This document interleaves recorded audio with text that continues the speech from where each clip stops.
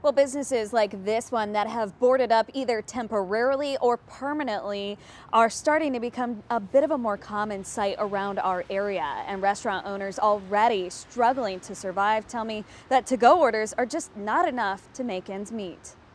A lit up open sign peeks through the shades of an outdoor awning as another small business owner is struggling to survive. I'm hanging on by my fingers and I don't even have fingernails. It's just every day is a struggle to make ends meet. Shauna Rivera opened Lido's Cafe in Carmichael 27 years ago, but shutdown after shutdown, she says, is killing her business. I feel bad for all of us,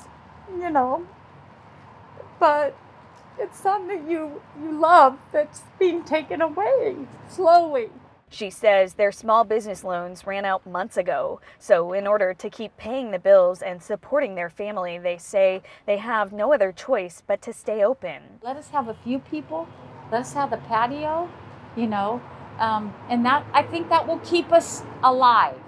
It won't, we're not going to make a profit. We're not even looking to make a profit, just will keep us alive. Over in the South Sacramento area, the Franklin Boulevard Business Association says the pandemic has caused at least 2 confirmed business closures in their district. And after reaching out to 260 businesses in their area, the majority of which said they are also struggling. They were already struggling to make ends meet, many of them months behind in rent.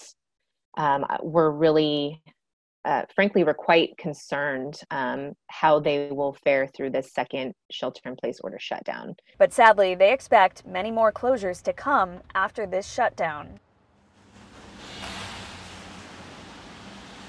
And the owner of Lido's Cafe, along with dozens of other business owners, are coming together tomorrow morning for an in-person meeting to discuss ways to save their businesses. Again, that's tomorrow morning at 10:30 at the Milagro Center.